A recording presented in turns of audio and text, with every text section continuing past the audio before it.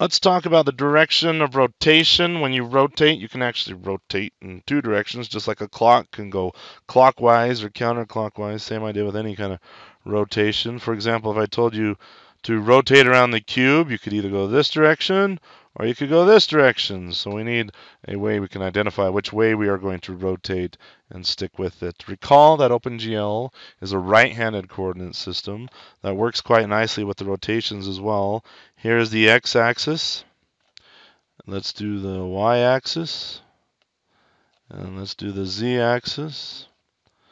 These are all the positive axes. So this is positive x, positive y, positive z. And I want to reach my hand out and grab this positive basis vector. And I want to do it in a way that my thumb points the same direction as the vector. It must be my right hand. Recall we are in a right-handed coordinate system. So if I reach my arm in, this is my arm, and I wanted my thumb to point this direction, then my fingers would have to crawl or curl behind the vector and come up around like this. Like my stick figure hand.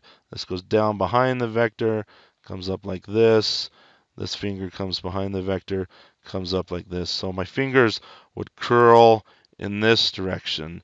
Well, that's my right hand. My thumb's aligned, pointing the same direction as the x-axis. So this is the way that our cube will rotate in a positive rotation. A negative rotation is just the opposite direction, but a positive rotation of our cube around the x-axis will be in this direction. Watch, we can even prove it. I'm going to grab the rotate slider here, and I'm going to make it increase in the positive direction. And notice the cube is going the exact same direction I said it would. So there you go. Well, guess what? The other basis vectors are exactly the same. If I wanted to grab this y basis vector and have my thumb point up, that's my thumb, then my arm would come in like this, and my fingers would curl behind that vector and come out around like so.